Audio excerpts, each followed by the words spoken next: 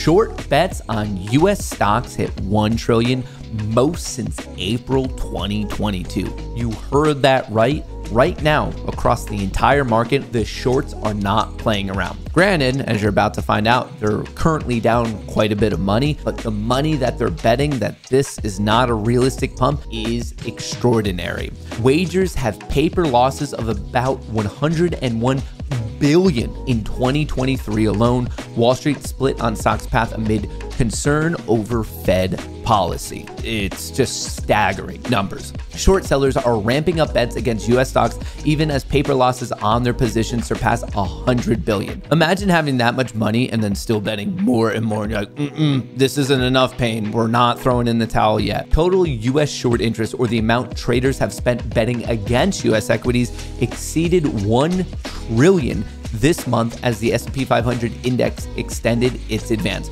The tally reached the highest since April of 2022 before retreating slightly, with stocks down for a third straight day. The contrarian bet signaled that some traders have concluded the S&P 500 roughly 14% rally in 2023 will run out of steam, and they're enduring steep losses as they wait for the market to turn in their favor. On paper, the positions are down 101 billion this year. So my question to all of you is, obviously, in terms of big money managers, there's sizable bets betting against the market. The market's already ripped quite a bit recently, and also even if you rewind from October all the way up until now, there's been a big push to the upside. So my question to you is pretty simple. Is it going to continue? Are you aligning with the bears here, thinking that maybe the peak is in and we're going to roll back over because inflation is still pretty high and the Fed is still fighting what's going on in the economy? Or are you thinking that the bears are going to just get absolutely slaughtered here and the market's going to continue and continue and continue?